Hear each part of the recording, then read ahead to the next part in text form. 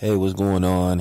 You know who it is. You know what it is. All right, peep game, man. Keith Thurman is really disappointing, and he's really became a really disappointing figure in the all-around landscape of boxing. Keith Thurman is supposed to be at least arguably a top 10 pound-for-pound fighter. And Keith Thurman is coming across as just a scared coward.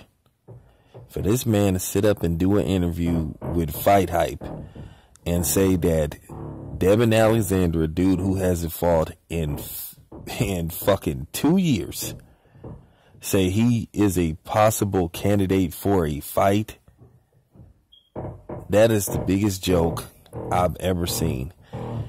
And Keith Thurman fans can't defend his actions. They can't bring up anybody else except Keith Thurman.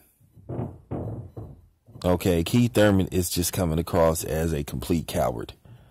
And we have to say this. We have to be honest as boxing fans, just period. I'm not finna take up for any fighter that's just coming across and displaying himself as a complete coward.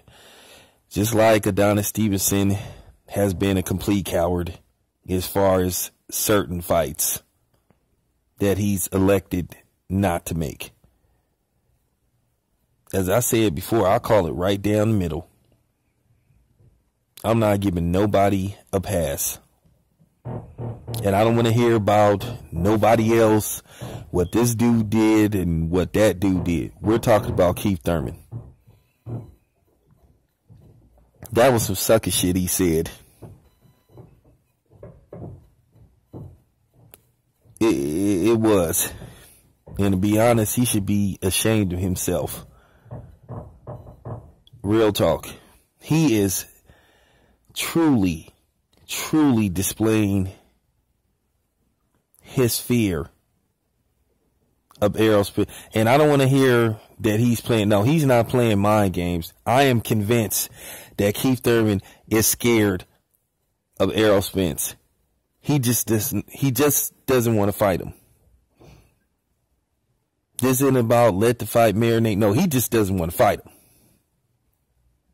He is truly scared of Errol Spence. And that's sad.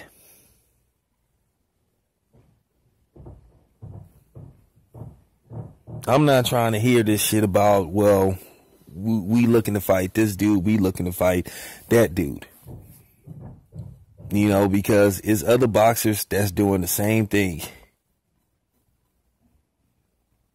If you don't want to fight Errol Spence, then give your fucking belt and go on about your business. But do not sit up here and try to disrespect the true fans of boxing by saying that you may fight Devin Alexander. Okay? Stop it. Stop it. Real talk, man. I'm out, man.